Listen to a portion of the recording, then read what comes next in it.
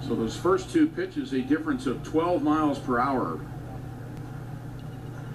0-2 the count out of Rincon. Bases full of Drillers. In the pitch. Fastball swinging out deep drive, right field.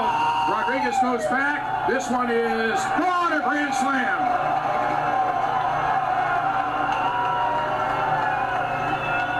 Carlos Rincon unloads a grand slam. And the Drillers take a 5-0 lead. And for Rincon, that ties him for the club lead in home runs with 10.